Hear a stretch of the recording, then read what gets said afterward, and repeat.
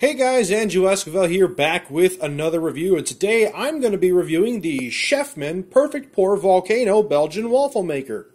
Now, this waffle maker is a little different than your typical waffle maker.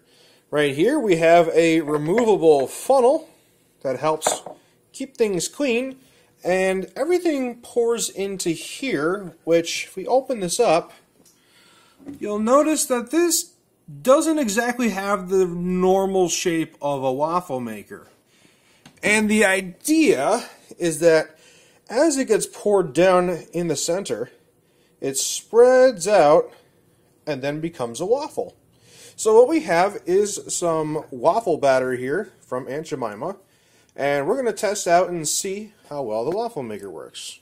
Getting the waffle maker ready is pretty straightforward. We just take our plug, give it some power, and when it has power, a red light will turn on. When it has reached the correct temperature, a blue light will turn on. There is no temperature adjustment on this model. I know some waffle makers do have that. This one does not. So we take our funnel, and we lock it into place.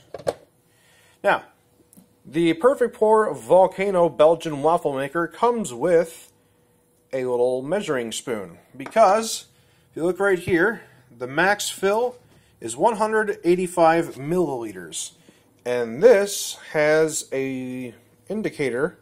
If you look closely on it, I don't think I'll be able to show it on video, but it'll show you when you're at 185 milliliters. That way you just take the batter, pour it into the hole, wait a few minutes to cook, release, and waffle. Now that the blue light is on, we have indicated we are at operating temperature. I have also filled up our little measuring cup that was provided for us. And quite simply, we just pour it all in the hole. It'll flow down into the system. And then in about 1.5 to 2 minutes, we will have a waffle. It's been approximately 2 minutes since we put the batter in, and as you can see, any excess batter will flow up and stay inside the cup. It will turn into a solid, so we simply twist this and pull it off, and you'll see that the bottom part here has turned kind of into a partly solidified chunk.